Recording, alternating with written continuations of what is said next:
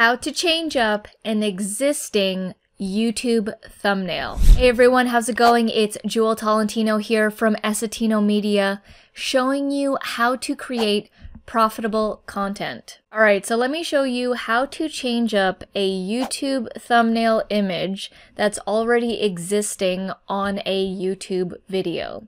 So I'm here on one of our clients' YouTube channels. I manage this channel, and on one of the videos, my client wanted the thumbnail to be updated. They wanted to add some extra text. So this one right here, it's pretty much going to be the same, but there's going to be some additional text on this thumbnail. I've already created the new thumbnail, and so what you want to do is head over to the Content or Videos tab, click on the pencil icon, which is the details, and you want to get to this page of the video, which is basically where you do a lot of the editing. And you can see that this is the current thumbnail, right?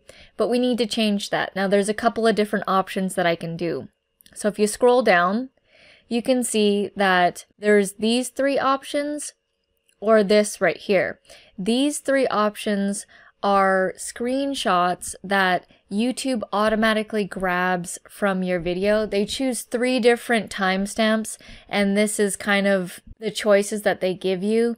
They're not always the greatest, and that's why typically we highly recommend that you upload your own thumbnails. And so this one was already uploaded before, so I want to change it. So I'm going to hover over it, and I'm going to click on the 3 dots, which reveals options. Click on that, and it's going to say either change or download. So I want to change this, so I'm going to click on change. And so you want to just find your thumbnail image on your computer. I have it right here. So this is the one I want to change it up to. So I'm going to click on this, and you see here it uploaded the new one. The changes aren't going to show until I click the save button. So let me scroll all the way back up here.